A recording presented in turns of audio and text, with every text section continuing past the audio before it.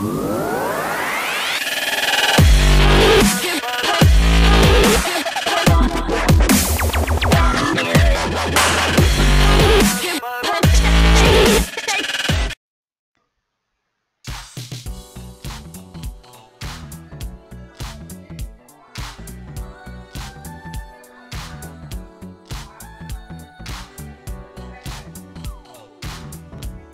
Friends, വയറോമിക്കിന്റെ പുതിയൊരു വീഡിയോയിലേക്ക് എല്ലാവർക്കും സ്വാഗതം. അപ്പോൾ ഒരു ഇൻട്രോ കണ്ടപ്പോൾ തന്നെ നിങ്ങൾക്ക് മനസ്സിലായി ഇത് വയറോമിക്കിന്റെ ടോപ്പ് ഗാഡ്ജറ്റ്സ് ആൻഡ് ടെക്നിക്സ് എന്ന് പറഞ്ഞ പ്ലേലിസ്റ്റിലെ ആദ്യത്തെ വീഡിയോ ആണ്.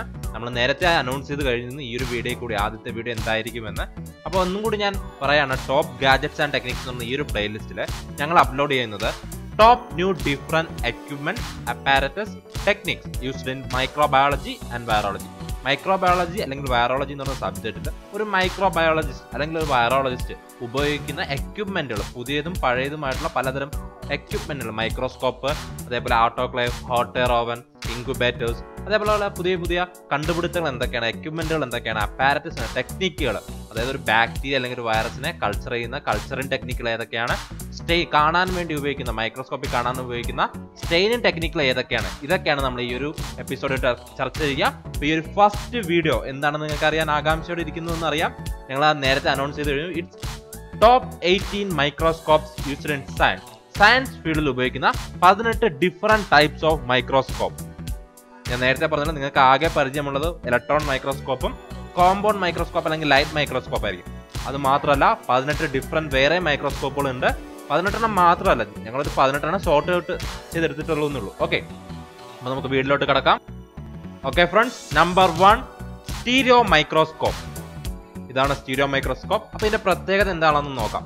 ഇതിന്റെ പ്രത്യേകത എന്ന് പറഞ്ഞാൽ used to look variety of samples that would be able to hold in your hand. നമ്മുടെ കയ്യിൽ പിടിക്കാൻ പറ്റുന്ന സാമ്പിളുകളെ പരിശോധിക്കാൻ വേണ്ടിയാണ് സ്റ്റീരിയോ മൈക്രോസ്കോപ്പ് ഉപയോഗിക്കുന്നത്. അതൊരു 3D ഇമേജ് അല്ലെങ്കിൽ സ്റ്റീരിയോ ഇമേജ് ആണ് ടിപ്പിക്കലി പ്രൊവൈഡ് ചെയ്തത്. 10 മുതൽ 40 x വരെ മാഗ്നിഫിക്കേഷൻ ഈ ഒരു മൈക്രോസ്കോപ്പ് പ്രൊവൈഡ് ചെയ്യുന്നുണ്ട്.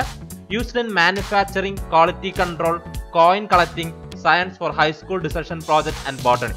ഡിസർഷൻ പ്രോജക്റ്റുകൾ, കോയിൻസിന്റെ എക്സാമിനേഷൻ, ക്വാളിറ്റി കൺട്രോൾ, പല മെറ്റീരിയൽസിന്റെ ക്വാളിറ്റി കൺട്രോൾ.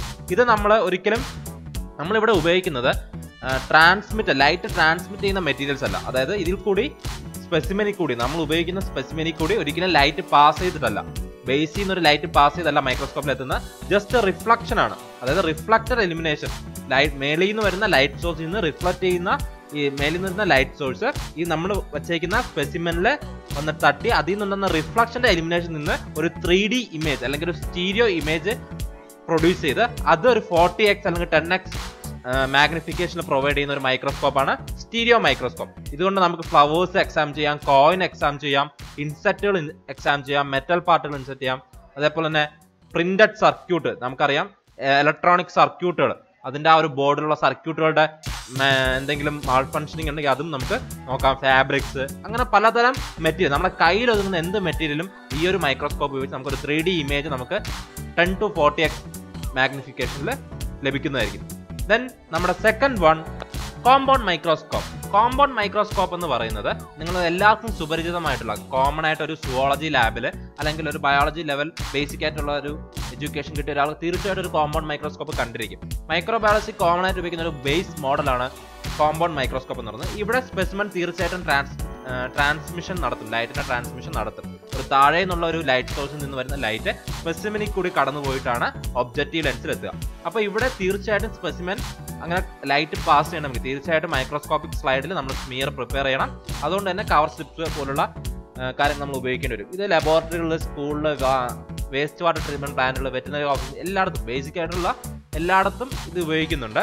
ഇതിന്റെ ഒരു മാഗ്നിഫിക്കേഷൻ എന്ന് പറയുന്നത് 40x മുതൽ 1000x വരെ ആണ് ഇതിന്റെ മാഗ്നിഫിക്കേഷൻ എന്ന് പറയുന്നത്. ഇത് ബ്ലഡ് സ്മിയറുകൾ ഒബ്സർവ് ചെയ്യാൻ, ചീക്ക് സെൽ ഒബ്സർവ് ചെയ്യാൻ, ബാക്ടീരിയ, ആൽഗേ, ടിഷ്യൂസ് ഒബ്സർവ് ചെയ്യാൻ എല്ലാം ഈ ഒരു മൈക്രോസ്കോപ്പ് യൂസ്ഫുൾ ആണ്. ദെൻ നമ്പർ 3 എന്ന് പറയുന്നത് ഇൻവെർട്ടഡ് മൈക്രോസ്കോപ്പ്. ഇതാരും അങ്ങനെ അത്ര പെട്ടെന്ന് കാണില്ല. ഇത് പൊതുവെ ഒരു വൈറോളജി ലാബിൽ ആയിരിക്കും, പൊതുവെ ഒരു ബയോസേഫ്റ്റി ലെവൽ 3 ലാബിലായിരിക്കും പൊതുവെ ഇത് കാണപ്പെടുക. This is inverted microscope. ഇവിടെ എന്ത് ചെയ്യുന്നു എന്ന് വെച്ചാൽ ഇവിടെ ഒരു ബയോളജിക്കൽ ഇൻവെർട്ടർ മൈക്രോസ്കോപ്പ് അല്ലെങ്കിൽ മെറ്റലർജിക്കൽ ഇൻവെർട്ടർ മൈക്രോസ്കോപ്പ്, അങ്ങനെ 2 ടൈപ്പ് ഉണ്ട്. മെറ്റലർജിക്കൽ എന്ന് പറഞ്ഞാൽ മെറ്റൽ ക്രിസ്റ്റൽസിന്റെ വ്യൂ ആയിരിക്കും. ബയോളജിക്കൽ ഉപയോഗിക്കുന്ന ബയോളജിക്കൽ. ഇവിടെ നമുക്ക് ഡയറക്റ്റ് ഒരു പെട്രി പ്ലേറ്റ് ഉപയോഗിച്ചിട്ടുണ്ട്. അതായത് സ്പെസിമെൻ ഒരു പെട്രി പ്ലേറ്റ് ഉപയോഗിച്ചുകൊണ്ട് തന്നെ നമുക്ക് ഡയറക്റ്റ് ആയിട്ട് ഒബ്സർവ് ചെയ്യാൻ പറ്റും. ഇവിടെ ഒബ്ജക്റ്റീവ് ലെൻസ് സ്പെസിമെന്റെ താഴെ ആയിരിക്കും പ്ലേസ് ചെയ്യാം. അതായത് ലൈറ്റ് സോഴ്സ് മേളിൽ നിന്ന് ലൈറ്റ് അടിക്കുമ്പോൾ താഴെ നിന്ന് സ്പെസിമെന്റെ താഴെ നിന്ന് ഒബ്ജക്റ്റീവ് ലെൻസ് ആ ലൈറ്റ് കളക്ട് ചെയ്യുന്നുണ്ട്. നിങ്ങൾ ശ്രദ്ധിച്ചറിയാം, ഇമേജിൽ ഒബ്ജക്റ്റീവ് ലെൻസ് താഴെയാണ് ഇരിക്കുന്നത്, ലൈറ്റ് സോഴ്സ് മേളിൽ നിന്നാണ് വരുന്നത്.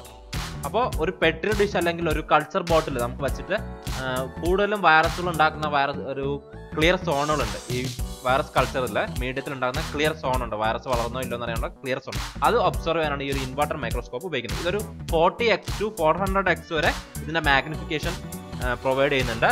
ഇത് നമുക്ക് live sample, leaving sample direct ആയിട്ട് ഒരു പെട്രി ഡിഷ് വെച്ച് നമുക്ക് ഒബ്സർവ് ചെയ്യാൻ സാധിക്കും. ആൻഡ് ഒബ്ജക്റ്റീവ് ലെൻസ് എന്ന് പറയുന്നത് ബെനീത്ത് ദ സ്റ്റേജിന് താഴെ, ഞാൻ നേരത്തെ പറഞ്ഞ പോലെ സ്റ്റേജിന് താഴെയാണ് ഒബ്ജക്റ്റീവ് ലെൻസ് ഉള്ളത്. And used in vitro fertilisation, live cell imaging, developmental biology, അത്തരം ന്യൂറോ സയൻസ്, അത്തരം മേഖലകളിലാണ് ഈ ഒരു ഇൻവെർട്ടർ മൈക്രോസ്കോപ്പ് ഉപയോഗിക്കുന്നത്. ആൻഡ് മെറ്റലർജിക്കൽ ഇൻവെർട്ടർ മൈക്രോസ്കോപ്പ് ആണെങ്കിൽ ഹൈ മാഗ്നിഫിക്കേഷൻ ആയിരിക്കും. ബയോളജിക്കലിനെക്കാട്ടി കുറച്ച് മാഗ്നിഫിക്കേഷൻ കൂടുതലായിരിക്കും. അവിടെ മെറ്റൽസിന്റെ സർഫസ് സ്മൂത്ത് ആണോ അല്ലെങ്കിൽ എന്തെങ്കിലും പ്രത്യേകത ഉണ്ടോ, അത്തരം കാര്യങ്ങൾ ഉപയോഗിക്കാനാണ്, അറിയാൻ വേണ്ടിയാണ് മെറ്റലർജിക്കൽ മൈക്രോസ്കോപ്പ് ഉപയോഗിക്കുന്നത്. Then number 4 is metallurgical microscope. നേരത്തെ നമ്മൾ ഡിസ്കസ് ചെയ്തത് മെറ്റലർജിക്കൽ ഇൻവെർട്ടർ മൈക്രോസ്കോപ്പ് ആണ്. ഇത് വെറും മെറ്റലർജിക്കൽ മൈക്രോസ്കോപ്പ്. ഇവിടെ മെറ്റൽസ് ആയിരിക്കും നമ്മൾ കൂടുതലും ഒബ്സർവ് ചെയ്യുക. ഇവിടെ ഹൈ പവർ മൈക്രോസ്കോപ്പ് ആണ്. ഒരു 50x മുതൽ 500x വരെ ഇതിന്റെ മാഗ്നിഫിക്കേഷൻ ഇത് പ്രൊവൈഡ് ചെയ്യുന്നുണ്ട്. ഇത് ചെയ്യുന്നതെന്ന് വെച്ചാൽ ഇവിടെയും നമ്മൾ ആലോചിക്കാം, ഇവിടെയും ബേസിൽ നിന്ന് ഒരു ലൈറ്റ് സോഴ്സ് ഇല്ല. ഇവിടെ സ്റ്റേജിലിരിക്കുന്ന സ്പെസിമെൻ അല്ലെങ്കിൽ മെറ്റീരിയൽ ആയിക്കോട്ടെ, മെറ്റൽ ആയിക്കോട്ടെ, അതിലോട്ട് വരുന്ന റിഫ്ലക്റ്റഡ് ലൈറ്റ്സ് ഒബ്ജക്റ്റീവ് ലെൻസ് ക്യാച്ചപ്പ് ചെയ്തിട്ടാണ് ഐ പീസിലോട്ട് എത്തിക്കുന്നത്. ഇവിടെ റിഫ്ലക്റ്റഡ് ലൈറ്റ് ആണ് ഇവിടുത്തെ പ്രിൻസിപ്പിൾ. ലൈറ്റ് ഇവിടെ ട്രാൻസ്മിറ്റ് ചെയ്യുന്നില്ല, മെറ്റീരിയലിനകത്തോട്ട് ലൈറ്റ് ട്രാൻസ്മിറ്റ് ചെയ്യുന്നില്ല. നേരത്തെ നമ്മൾ ഡിസ്കസ് ചെയ്ത പോലത്തെ മൈക്രോസ്കോപ്പ് പോലെ തന്നെയാണിത്. ആൻഡ് യൂട്ടിലൈസ് ഫോർ മെറ്റലിൽ ഉണ്ടാകുന്ന ക്രാക്കുകൾ ഉണ്ടോ അല്ലെങ്കിൽ തിൻ ലെയർ പെയിന്റ് കോട്ടിങ്, അത്തരം കാര്യങ്ങൾ സ്റ്റഡി ചെയ്യാൻ വേണം മെറ്റലർജിക്കൽ മൈക്രോസ്കോപ്പ് ഉപയോഗിക്കുന്നത്. ഇത് കൂടുതൽ എയറോസ്പേസ് ഇൻഡസ്ട്രി, ഓട്ടോമൊബൈൽ ഇൻഡസ്ട്രി, മറ്റ് ഈ മെറ്റൽസിന്റെ ഉപയോഗം നടത്തില്ല ഈ ഒരു മെറ്റലർജിക്കൽ മൈക്രോസ്കോപ്പിന്റെ ഉപയോഗം ഉണ്ട്. അപ്പോൾ ഇവിടെ പ്രധാന ഒരു ഫാക്ടർ എന്ന് പറഞ്ഞാൽ ഇവിടെ ഒരു ലൈറ്റ് സോഴ്സ് റിഫ്ലക്ഷൻ ആണ് ഇവിടുത്തെ മെയിൻ പ്രിൻസിപ്പിൾ, ട്രാൻസ്മിഷൻ അല്ല. Okay, then next 5th one is polarising microscope. ഇവിടെ എന്ന് വെച്ചാൽ പോളറൈസ്ഡ് ലൈറ്റ് ആയിരിക്കും നമ്മൾ ഉപയോഗിക്കുക. Polarised light along with transmitted and or reflected illumination to examine chemicals, rock and minerals. Chemicals, rocks, minerals observe ചെയ്യാനാണ് ഉപയോഗിക്കുന്നത്. ഇവിടെ പോളറൈസ്ഡ് ലൈറ്റ്, നിങ്ങൾക്ക് എന്താണ് ഫിസിക്സ് ബേസിക് ആയിട്ട് പഠിച്ചവർക്ക് അറിയാം എന്താണ് ഒരു പോളറൈസ്ഡ് ലൈറ്റ് എന്നുള്ളത്. ഇത് കൂടുതൽ ഉപയോഗിക്കുന്ന ജിയോളജിസ്റ്റ്, പെട്രോളജിസ്റ്റ് എന്ന് പറഞ്ഞു കഴിഞ്ഞാൽ ഈ ഒരു ജിയോളജിസ്റ്റ് തന്നെ ഒരു കാറ്റഗറീസ് ആണ്. Chemist and pharmaceutical industry four daily basis. And all polarising microscope have both A polarizer and analyser. ഇതിനൊരു പോളറൈസറും ഉണ്ട്, ഒരു അനലൈസറും ഉണ്ട്. പോളറൈസർ എന്ത് ചെയ്യുന്നു വെച്ചാൽ സർട്ടൺ ലൈറ്റ് വേവ്, ചില നമ്മൾ സെലക്ട് ചെയ്തേക്കുന്ന വേവ് ലെന്തിലുള്ള ലൈറ്റ് വേവ്സിനെ മാത്രമേ ഈ ഒരു ഒബ്ജക്റ്റീവ് ലെൻസിൽ കൂടി കടത്തിവിടുകയുള്ളൂ. And the analyser determines the amount of light and direction of light that will eliminate the sample. ഈ അനലൈസർ എന്ന് പറയുന്നത് എത്രത്തോളമാണ് ഈ ഒരു സാമ്പിള് പോളറൈസ്ഡ് ലൈറ്റിനെ കടത്തിവിടുന്നത് അല്ലെങ്കിൽ റെഗുലേറ്റ് ചെയ്യുന്നത് എന്നാണ് ഈ ഒരു അനലൈസർ ഇവിടെ ഒരു യൂസ് ചെയ്യുന്നത്. Then the polarizer basically focus different wavelengths of light onto a single plane. ഒരു സിംഗിൾ പ്ലെയിനിൽ ഈ പോളറൈസർ പല വേവ് ലെന്തിലുള്ള ലൈറ്റിനെ ഫോക്കസ് ചെയ്യിപ്പിക്കുന്നു. അപ്പോൾ ഇത് കൂടുതൽ ഉപയോഗിക്കുന്നത് ബൈഫ്രിഞ്ച്മെന്റ് മെറ്റീരിയൽസ്, അതായത് രണ്ടിൽ കൂടുതൽ റിഫ്രാക്റ്റീവ് ഇൻഡെക്സ് വരുന്ന, അതായത് ഒരു മെറ്റീരിയൽ തന്നെ ഒന്നിലധികം റിഫ്രാക്റ്റീവ് ഇൻഡെക്സ് കാണിക്കുന്ന മെറ്റീരിയലുകളുടെ അതാണ് ബൈഫ്രിഞ്ച്മെന്റ് മെറ്റീരിയൽസ് എന്ന് പറയുന്നത്. ഒരു മെറ്റീരിയൽ തന്നെ ഒന്നിലധികം അല്ലെങ്കിൽ രണ്ടിൽ കൂടുതൽ റിഫ്രാക്റ്റീവ് ഇൻഡെക്സ് കാണിക്കുന്ന മെറ്റീരിയൽസ് ഒബ്സർവ് ചെയ്യാനാണ് പോളറൈസിംഗ് മൈക്രോസ്കോപ്പ് നമ്മൾ ഉപയോഗിക്കുന്നത്. Then the 6th one is digital microscope. ഇവിടെ സാധാ മൈക്രോസ്കോപ്പ് പോലെ തന്നെയാണ്, പക്ഷെ ഒരു ഡിജിറ്റൽ സ്ക്രീനിലാണ്. നമുക്കൊരു ഐ പീസിന്റെ ആവശ്യം ഇവിടെ ഇല്ല. ഡയറക്റ്റ് നമുക്ക് നേക്കഡ് ആയതുകൊണ്ട് ഒരു ഡിജിറ്റൽ സ്ക്രീനിൽ ആ ഒരു സെല്ല് ഒബ്സർവ് ചെയ്യാൻ പറ്റും. ഡിജിറ്റൽ മൈക്രോസ്കോപ്പ് ജപ്പാനിലാണ് ഇതൊരു കണ്ടുപിടിച്ചത്. ഹൈ കമ്പ്യൂട്ടർ യൂസ് ചെയ്തുകൊണ്ടാണ് ഇവിടെ, കമ്പ്യൂട്ടർ ടെക്നോളജി ഉപയോഗിച്ചുകൊണ്ടാണ് ഇവിടെ ക്യാമറാസും കമ്പ്യൂട്ടർ ടെക്നോളജി ഉപയോഗിച്ചുകൊണ്ട് ഈ ഒരു ഒബ്ജക്റ്റീവ് ലെൻസിൽ നിന്ന് വരുന്ന ഇമേജിനെ ഫോക്കസ് ചെയ്ത് ഒരു ഡിജിറ്റൽ സ്ക്രീനിലോട്ട് നമുക്ക് കാണിക്കുന്നു, അല്ലെങ്കിൽ ഒരു കമ്പ്യൂട്ടർ മോണിറ്ററിൽ കൂടി ഒരു USB കേബിൾ വഴി കാണിക്കുന്നു. And software allow the monitor to display the magnified specimen. പ്രത്യേക സോഫ്റ്റ്വെയർ ആയിരിക്കും ഈ ഒരു മാഗ്നിഫൈഡ് സ്പെസിമെനെ ഫോക്കസ് ചെയ്ത് ആ ഡിജിറ്റൽ സ്ക്രീനിൽ കാണിക്കുന്നത്. ആൻഡ് ഈ ഒരു കമ്പ്യൂട്ടർ ഉപയോഗിക്കുന്നതന്നെ ഈ ഒരു പിക്ചറിനെ നമുക്ക് മെമ്മറിയിലോട്ട് ആ റിയൽ ടൈം സ്റ്റോർ ചെയ്യാനും റെക്കോർഡ് ചെയ്യാനും ആ ഒരു വീഡിയോ മോഡിൽ റെക്കോർഡ് ചെയ്യാനൊക്കെ സാധിക്കും. ഇതൊരു അഡ്വാൻറ്റേജ് ആണ്, കംഫർട്ടബിൾ ആണ്. അതേപോലെ അഡ്വാൻസ്ഡ് മൈക്രോബയോളജിയിലെ ഒരു അഡ്വാൻസ്ഡ് മൈക്രോസ്കോപ്പ് ആണ് ഈ പറഞ്ഞ digital microscope. Then the 7th one is USB computer microscope. ഇത് നേരത്തെ പറഞ്ഞ പോലെ ചെറിയൊരു മൈക്രോസ്കോപ്പ് ആണ്, ചെറിയൊരു ആപ്ലിക്കേഷൻ ലെവലാണ്. നമുക്ക് അത്രത്തോളം അഡ്വാൻസ്ഡ് ലെവലിൽ ഉപയോഗിക്കാനൊന്നും പറ്റില്ല. ചെറിയൊരു രീതിയിൽ ആപ്ലിക്കേഷനുള്ള മൈക്രോസ്കോപ്പ് ആണ്. ഒരു മാക്രോ ലെൻസ് ഉപയോഗിച്ചിട്ടുണ്ട്. അത്ര വല്ല മാഗ്നിഫിക്കേഷൻ നമുക്ക് ഇല്ല. 200x വരെ നമുക്ക് ഇവിടെ ഒരു മാഗ്നിഫിക്കേഷൻ അവൈലബിൾ ആയിട്ടുള്ളൂ. ഏകദേശം ഒരു പോർട്ടബിൾ പോലെ തന്നെ USB കേബിൾ ഉപയോഗിച്ച് കമ്പ്യൂട്ടറിൽ കണക്ട് ചെയ്തിട്ട് നമുക്ക് കൂടുതലും ഈ ഇലക്ട്രിക് ബോർഡുകളുടെ സർക്യൂട്ടുകൾ നോക്കാൻ വേണ്ടിയാണ് നമ്മളിത് കൂടുതൽ ഉപയോഗിക്കുന്നത്. ബാക്ടീരിയാസിനെ ഒബ്സർവ് ചെയ്യാനൊന്നും വളരെ സാധിക്കില്ല. കൂടുതൽ നമ്മൾ ഈ കൂടിപ്പോയ ഫംഗസിനെ ഒബ്സർവ് ചെയ്യാൻ പറ്റുമായിരിക്കും. അതല്ലാതെ ബാക്ടീരിയ ഒബ്സർവ് ചെയ്യാൻ സാധിക്കുമെന്ന് എനിക്ക് തോന്നുന്നില്ല. അതേപോലെ കൂടുതൽ ഇത് ഞാൻ പറഞ്ഞ പോലെ ഇലക്ട്രിക് സർക്യൂട്ടുകളുടെ ബ്രേക്കേജ് എന്തെങ്കിലും ഉണ്ടെങ്കിൽ അറിയാൻ വേണ്ടി, അല്ലെങ്കിൽ മെറ്റീരിയൽസ് സൂം ചെയ്യാൻ വേണ്ടി എനിക്ക് ഉപയോഗിക്കാം.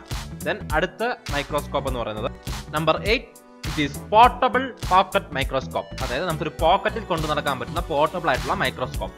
ഇതെന്ന് പറഞ്ഞാൽ യൂഷ്വലി ഞാൻ പറഞ്ഞ പോലെ നേരത്തെ പറഞ്ഞതിനെ കാട്ടിയും മാഗ്നിഫിക്കേഷൻ കുറവായിരിക്കും. ഒരു USB കമ്പ്യൂട്ടർ മൈക്രോസ്കോപ്പിനെ കാട്ടിയും മാഗ്നിഫിക്കേഷൻ കുറച്ചാൽ നമുക്ക് ചെറുതായിട്ടുള്ള കോയിൻസ്, അതേപോലുള്ള ചെറിയ ചെറിയ ഹാൻഡ് ഹെൽഡ് ഇമേജ് ആയിട്ടുള്ള ചെറിയ സ്പെസിമെൻസ് മാത്രമേ ഇതിൽ ഒബ്ജക്റ്റ് ചെയ്യാൻ പറ്റും. 25x മുതൽ 100x വരെയാണ് ഇതിന്റെ മാഗ്നിഫിക്കേഷൻ എന്ന് പറയുന്നത്. Different മോഡൽസിൽ available. Then the 9th one is acoustic microscope.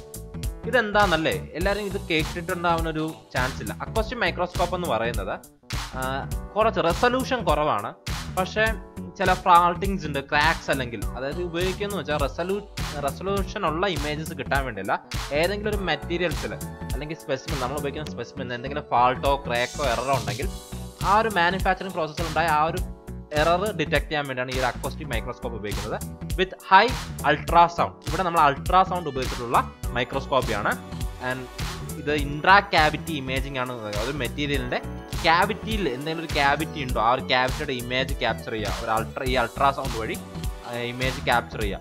അതുകൊണ്ട് ഇവിടെ വാട്ടറിന്റെ ഹെൽപ്പോട് കൂടിയാണ്. അതൊരു വാട്ടറിൽ പ്ലേസ് ചെയ്തിരിക്കുന്ന സബ്സ്ട്രേറ്റിൽ നിന്ന് റിഫ്ലക്ട് ചെയ്ത് വരുന്ന ആ അൾട്രാസൗണ്ട് വേവ്സിനെ ക്യാപ്ചർ ചെയ്തുകൊണ്ടാണ് ഇതിന്റെ ഒബ്ജക്റ്റീവ് ലെൻസ് എന്ന് പറയാൻ പറ്റില്ല, ഒബ്ജക്റ്റീവ് സെൻസേഴ്സ് ഇതിന്റെ ആ ഒരു cavity imaging, intra cavity imaging ടൂളായിട്ട് act ചെയ്യുന്നു. ഇവിടെ പ്രത്യേകിച്ച് സോഫ്റ്റ്വെയർസ്, കമ്പ്യൂട്ടർ സോഫ്റ്റ്വെയർസിലായിരിക്കും ഈ ഒരു ഇമേജിംഗ് തീർച്ചയായിട്ടും നടത്തുക. അതുവഴി നമുക്കൊരു ചെറിയ രീതിയിലുള്ള ആ ഒരു ക്യാവിറ്റിയുടെ ഇമേജിംഗ് നമുക്ക് സാധ്യമാകുന്നു. അങ്ങനെ ഇത് ഉപയോഗിച്ചിട്ടുണ്ടോ, നമുക്ക് എന്തെങ്കിലും ആ മെറ്റീരിയൽ ഡാമേജ് ഉണ്ടോ, മാനുഫാക്ചറിംഗ് സമയത്ത് എന്തെങ്കിലും ഒരു ഡീഫോൾട്ട് അതിനകത്ത് വന്നിട്ടുണ്ടോ എന്നും നമുക്ക് ചോദിക്കാം. ഇതിന് മറ്റൊരു പേരുണ്ട്, സ്കാനിങ് അക്കോസ്റ്റിക് മൈക്രോസ്കോപ്പ് എന്ന് പറയുന്നൊരു മോഡൽ അവൈലബിൾ ആണ്. അവിടെ നമ്മൾ ഉപയോഗിക്കുന്നതെന്ന് പറഞ്ഞാൽ ഈ സ്കാനിങ് പർപ്പസിനാണ്. ഈ പറഞ്ഞ ബീം ഉപയോഗിച്ചിട്ട് സ്കാൻ ചെയ്യുന്നു, സ്പെസിമെനെ പെനിട്രേറ്റ് ചെയ്ത് വാട്ടറിനുള്ളിൽ സ്പെസിമെനെ ഈ അൾട്രാസൗണ്ട് കൊണ്ട് penetrate ചെയ്യിപ്പിക്കുന്നു. Then number 10 is light microscope. ഇത് ജസ്റ്റ് ഒരു സിമ്പിൾ മോഡലാണ്. ലൈറ്റ് കോമ്പൗണ്ട് മൈക്രോസ്കോപ്പിനെ കാട്ടി ഒരു ബേസിക് മോഡലാണ് ലൈറ്റ് മൈക്രോസ്കോപ്പ്. ഇവിടെ ഒരു ലൈറ്റ് സോഴ്സോ അല്ലെങ്കിൽ സൺലൈറ്റ് ഉപയോഗിച്ചുകൊണ്ട്, മിറർ റിഫ്ലക്ട് ചെയ്യുന്ന സൺലൈറ്റ് ഉപയോഗിച്ചുകൊണ്ട് നമ്മൾ the most common type of microscope, ഏറ്റവും കോമൺ ആയിട്ടുള്ള ഒരു മൈക്രോസ്കോപ്പാണ് ലൈറ്റ് മൈക്രോസ്കോപ്പ് എന്ന് പറയുന്നത്.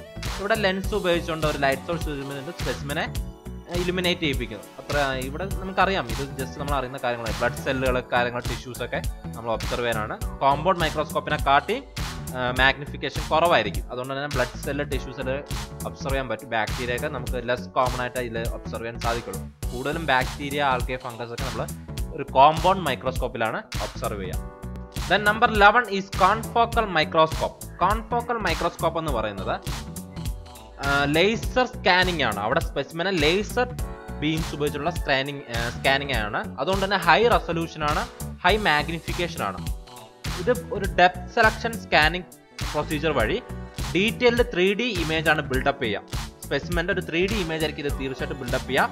And most used in biomedical science to image leaving സെല്ലുകൾ, എംബ്രിയോ പോലുള്ള ബയോളജിക്കൽ സ്പെസിമെൻസ് മൈക്രോസ്കോപ്പി ചെയ്യാൻ വേണ്ടിയാണ് ഉപയോഗിക്കുന്നത്. ഫ്ലൂറസെൻസ് മാർക്ക് ചെയ്ത സ്പെസിമെൻസ് ആയിരിക്കും. ഫ്ലൂറസെൻസ് ഡൈ ഉപയോഗിച്ച് മാർക്ക് ചെയ്ത സ്പെസിമെൻസിനെ 3D ഇമേജ് ക്രിയേറ്റ് ചെയ്യാൻ വേണ്ടിയാണ് കോൺഫോക്കൽ മൈക്രോസ്കോപ്പ് ഉപയോഗിക്കുന്നത്. ഏകദേശം ഞാൻ പറഞ്ഞു ഹൈ മാഗ്നിഫിക്കേഷൻ ആണ്, ഹൈ റെസൊല്യൂഷൻ ആണ്. ഏകദേശം 2000x വരെ മാഗ്നിഫിക്കേഷൻ പോകുന്നുണ്ട്. And the next one is electron microscope. നമുക്കറിയാം, ഒരു വൈറസിനെ നോക്കുന്ന പ്രധാനപ്പെട്ട ഒരു മൈക്രോസ്കോപ്പാണ് ഇലക്ട്രോൺ മൈക്രോസ്കോപ്പ് എന്ന് പറയുന്നത്. Electron microscope does not need light. നമുക്ക് പേര് പോലെ തന്നെ ഇവിടെ ലൈറ്റ് അല്ല നമ്മൾ ഈ പറഞ്ഞ സ്പെസിമെനെ ഇലിമിനേറ്റ് ചെയ്യാൻ ഉപയോഗിക്കുന്ന ഇലക്ട്രോൺസ് ആണ്. ആക്സിലറേറ്റഡ് ഇലക്ട്രോൺസ് ഉപയോഗിച്ചുകൊണ്ടാണ് സ്പെസിമെനെ render ചെയ്യിപ്പിക്കുന്നത്. And the microscope have highest power and highest resolution. ഏറ്റവും കൂടുതൽ റെസൊല്യൂഷനും ഏറ്റവും കൂടുതൽ മാഗ്നിഫിക്കേഷൻ പവറും ഉള്ള ഒരു മൈക്രോസ്കോപ്പാണ് ഇലക്ട്രോൺ മൈക്രോസ്കോപ്പ് എന്ന് പറയുന്നത്. ഇവിടെ സെല്ലുലാർ ലെവലിലും മാക്രോ മോളിക്കുലാർ ലെവലും നമുക്ക് മാഗ്നിഫൈ ചെയ്ത് കാണാൻ പറ്റും.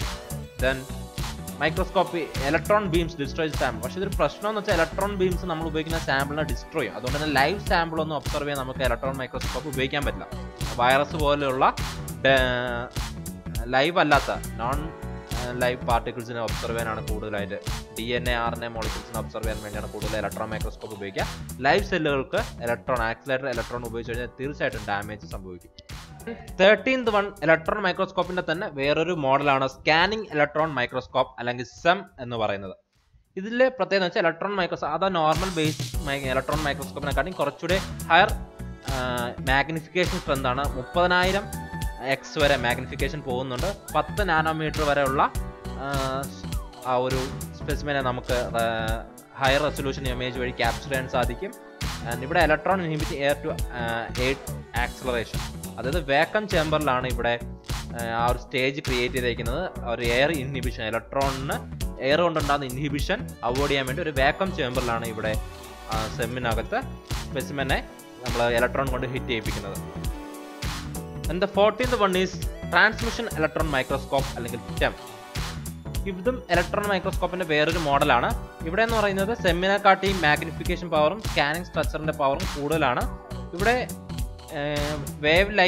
Way of light must pass through the specimen on compound മൈക്രോസ്കോപ്പിൽ എങ്ങനെയാണോ ലൈറ്റ് പാസ് ചെയ്യുന്ന വേ, അതേ മോഡലിൽ തന്നെ ബേസിൽ നിന്ന് ഇലക്ട്രോൺ ആക്സിലറേറ്റ് ചെയ്ത് സ്പെസിമെനിൽ കൂടി കടത്തിവിട്ട് ഒബ്ജക്റ്റീവ് സെൻസേഴ്സ് വഴി ഇലക്ട്രോൺസ് ഡിറ്റക്ട് ചെയ്തെടുക്കുന്ന ഒരു പ്രോസസ്സാണ് ഇവിടെ നടക്കുന്നത്. ഇതും ഒരു വാക്വം ചേമ്പറിനകത്താണ് ബിൽഡ് ചെയ്തേക്കുന്നത്. അതുകൊണ്ട് തന്നെ എയർ കൊണ്ടുണ്ടാകുന്ന ഇൻഹിബിഷൻസ്, ഇലക്ട്രോൺ ഉണ്ടാകുന്ന ഇൻഹിബിഷൻസ് ഇത് അവോയ്ഡ് ചെയ്യുന്നു. നേരത്തെ പറഞ്ഞ പോലെ 30,000 x ആയിരുന്നു സെമ്മിന്റെ മാഗ്നിഫിക്കേഷൻ പവർ എങ്കിൽ ടെമ്മിന്റെ മാഗ്നിഫിക്കേഷൻ 500,000 x ആണ്. ഓക്കെ, ഇവിടെ 1 നാനോമീറ്റർ, നേരത്തെ 10 നാനോമീറ്റർ ആയിരുന്നെങ്കിൽ ഇവിടെ 1 നാനോമീറ്റർ വരെ ഇവിടെ റെസൊല്യൂഷൻ നമുക്ക് കിട്ടുന്നുണ്ട്. Then another type is reflection electron microscope, REM, REM, REM, not RUM, REM. Okay, REM, REM. Okay, ഇതും ഒരു ഇലക്ട്രോൺ മൈക്രോസ്കോപ്പിന്റെ ഒരു വേറൊരു മോഡലാണ്. ഇവിടെ microscopic surface structure ക്രിസ്റ്റൽസിന്റെ microscopic structure observe ചെയ്യാനാണ് ഉപയോഗിക്കുന്നത്.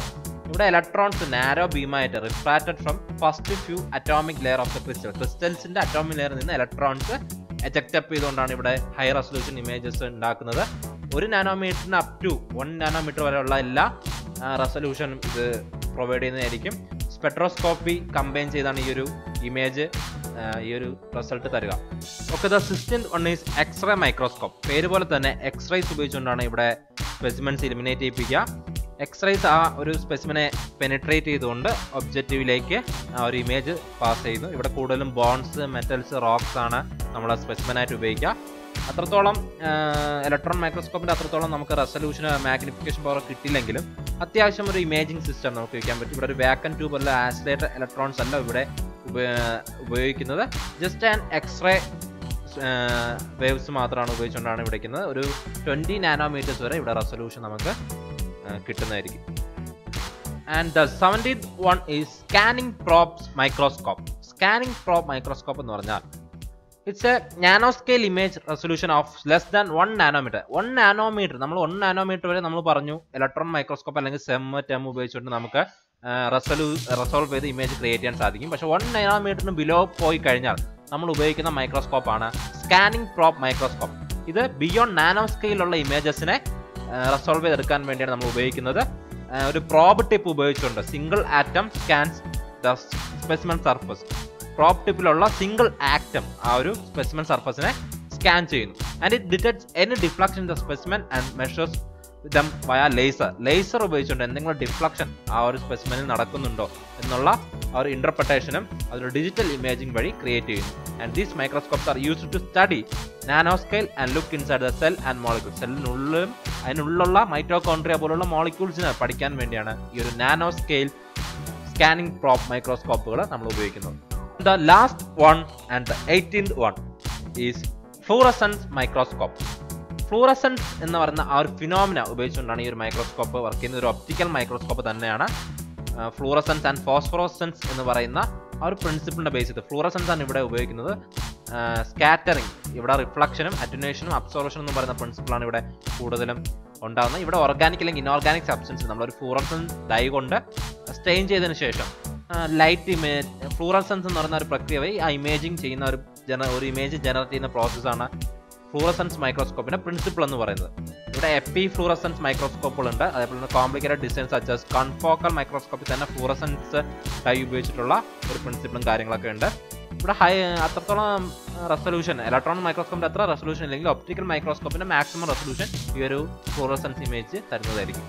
അപ്പോൾ ഫ്രണ്ട്സ്, ഈ ഒരു എപ്പിസോഡ് നിങ്ങൾക്ക് തീർച്ചയായിട്ടും ഇഷ്ടപ്പെട്ടെന്ന് വരിക. അപ്പോൾ നിങ്ങൾക്ക് അറിഞ്ഞൂടാത്ത കുറച്ച് പുതിയ മൈക്രോസ്കോപ്പുകൾ നിങ്ങൾക്ക് ഈ ഒരു എപ്പിസോഡിൽ കൂടി അല്ലെങ്കിൽ ഈ ഒരു വീഡിയോ കൂടി നിങ്ങൾക്ക് പരിചയപ്പെടുത്താൻ സാധിച്ചു എന്ന് ഞാൻ പ്രതീക്ഷിക്കുന്നു. അപ്പോൾ തീർച്ചയായിട്ടും ഈ ഒരു വീഡിയോ ഇഷ്ടപ്പെട്ടെങ്കിൽ ലൈക്ക് ചെയ്യുക, ഷെയർ ചെയ്യുക, കൂടാതെ ചാനൽ മറക്കരുത്. ചാനൽ സബ്സ്ക്രൈബ് ചെയ്യുക.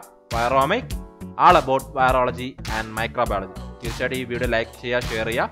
ഞങ്ങളുടെ മറ്റ് വീഡിയോകൾ നിങ്ങൾക്ക് ഇഷ്ടപ്പെടുകയാണെങ്കിൽ അതും കാണുക, ലൈക്ക് ചെയ്യുക, ഷെയർ ചെയ്യുക. കൂടാതെ ഫേസ്ബുക്ക് പേജും ഇൻസ്റ്റാഗ്രാം പേജും ഫോളോ ചെയ്യുക. അപ്പോൾ അടുത്തൊരു വീഡിയോയിലേക്ക് കാണും വരെ താങ്ക് യു.